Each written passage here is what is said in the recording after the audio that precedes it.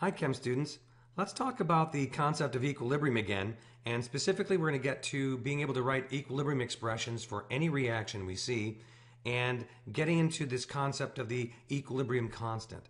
So I just want to remind you of what we've talked about already, and that is we've looked at elementary reactions, and if we look at an elementary reaction, we know that there's a forward and a reverse when we're having an equilibrium, and what that means is A's are breaking apart into two B's plus C's, but as we start to accumulate some of these B's and C's, they may collide and go the reaction in the opposite direction if energy and all that allows this to occur. That said, we defined equilibrium as this point when the rate of A breaking apart to make the products was equal to the rate in which the reverse reaction happened where the products collided and formed A. And then it was easy to go ahead and create if this is equal, then we could write their rates immediately because they were elementary steps.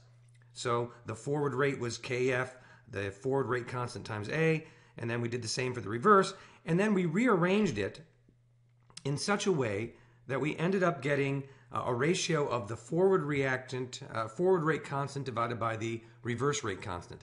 We decided to do that, and everyone has followed suit ever since. So that is the way you do this. It's always the forward rate constant over the reverse. But it turns out those are just two constants. So we can call this new constant, this new ratio of constants here, we're going to rewrite that and just call it capital K. So our rate constants are lowercase. This is a rate constant. But our equilibrium constant, this thing's called an equilibrium constant, and we often almost everyone uses EQ to represent equilibrium. That's going to be a capital letter, capital K.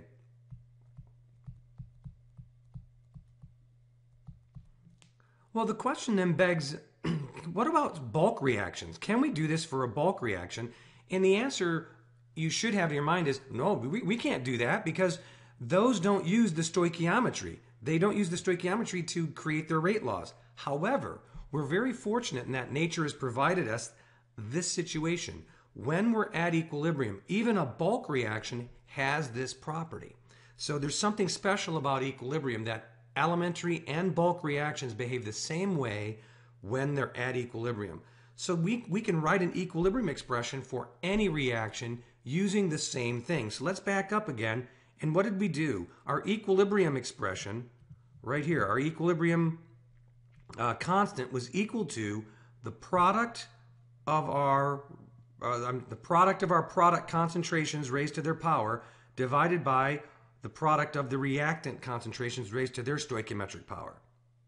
So that's how we're going to do every one of these from now on. We're always going to write it as products over reactants. And that whole thing is called the equilibrium expression. So here's some generic reaction. We would say then our equilibrium expression, we would write that as this.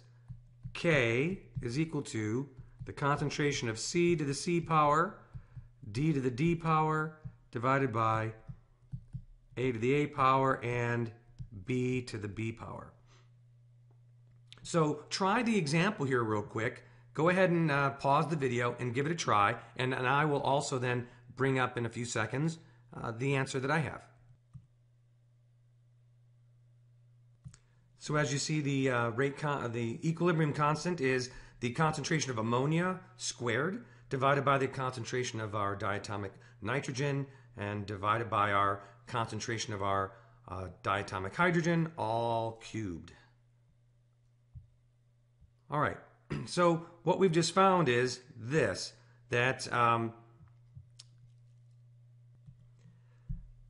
so what we've just found out is that at equilibrium, we know that the rate forward is equal to the rate reverse. And so if we looked at some reaction like A goes to B, in this that I show here, if you take a good look at this, every time an A turns into a B at equilibrium, a B will be turning into an A. So the concentration of A will decrease every time the forward reaction happens, and the concentration of B will increase every time the forward reaction happens.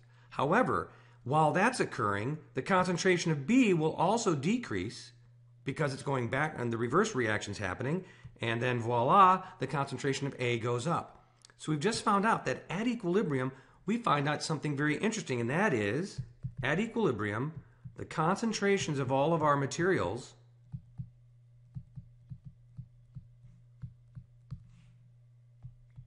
of our reactants and products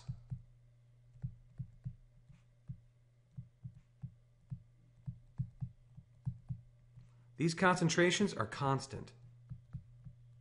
That's right, they stop changing because, well, they actually do change a little bit. Here's what's going on. The molecule called A turns into a B, but another molecule called B turns into an A. So the reactions are continually happening. So this is called a dynamic equilibrium. The equilibrium, the reactions keep going.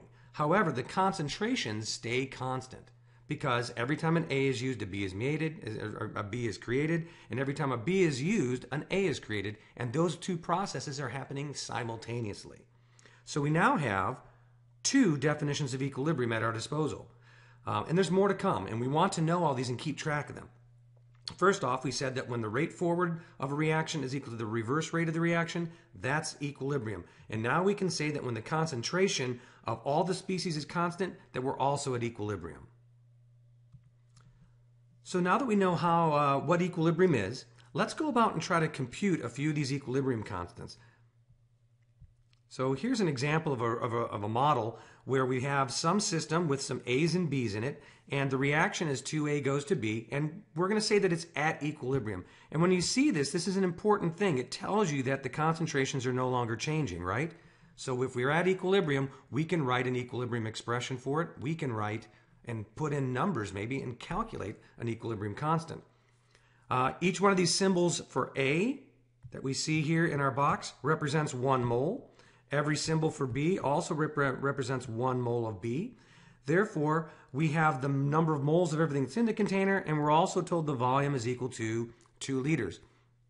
So the question is, what's the equilibrium constant for this reaction? And the way to go about answering this question is to first remember that our equilibrium expression is something we can write no matter what we know. So no matter what we know, we can say, oh, the equilibrium expression for this particular reaction is the concentration of B divided by the concentration of A squared. So for this, all we have to do is find out what is B. And so if I calculate this, it's going to be there's 1, 2, 3 moles of B, and that happens to be in 2 liters. So that is 1.5 molar for B. And the same thing can be done for A. So that's going to be 1, 2, 3, 4 moles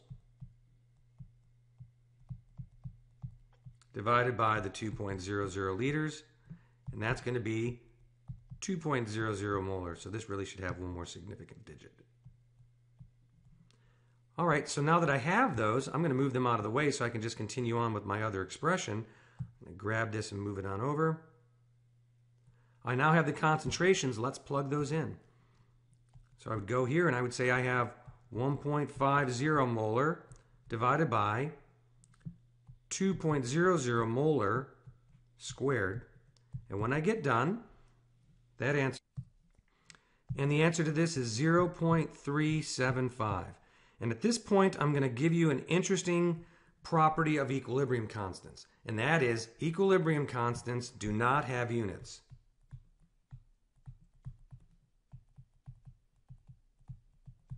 It seems like it should have units. I know that you're seeing this and going, you always harp on units. Well, those molarities and stuff, they seem to be there. They don't seem to be canceling out. But just trust me on this, they don't have units. And so you never have to write units for any equilibrium constant that you ever see.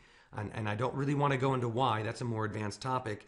So just trust in that you've got something simple here. You don't have to worry about points being removed for taking off not having units. So the equilibrium constant here is 0.375. In 10 minutes, the equilibrium constant will be 0.375. In 5 years, the equilibrium constant for this reaction will be 0.375. It's a constant, so it stays that way at all times, unless, of course, we change the temperature, which we'll get into later in the semester.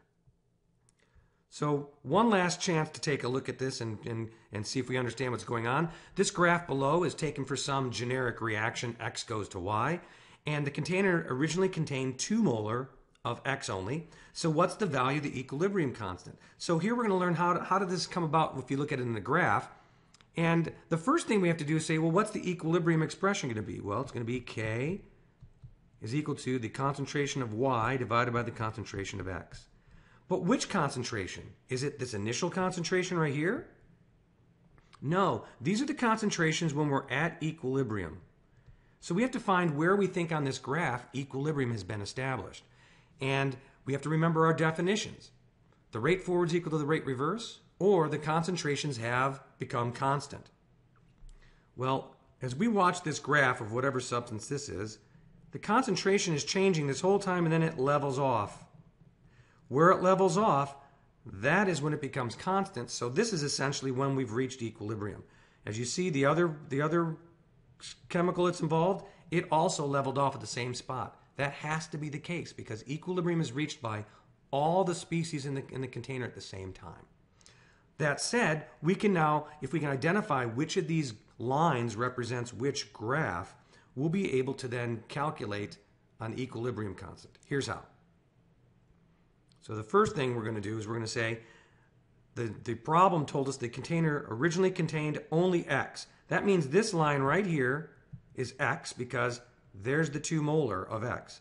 There's no Y initially in the container. Okay, so I've now identified which graph represents which. So now to find the concentration of X, all I have to do is back this up and go back across. It looks like it's 1.25. Do you see that? It's equal to 1.25 molar. The concentration of Y looks like it's equal to 0.75 molar. And from that, I can now calculate my equilibrium constant. It's equal to 0.75 molar divided by 1.25 molar. Remember, when I get done, I don't have any units on this thing. And my answer is 0.60. All right, so that's how we can obtain an equilibrium constant from graphical data. We also saw from experimental analysis. And so this is essentially getting the composition of the equilibrium mixture, and that's what this information is here at the end. That's the composition of our equilibrium mixture. We can use that to obtain an equilibrium constant.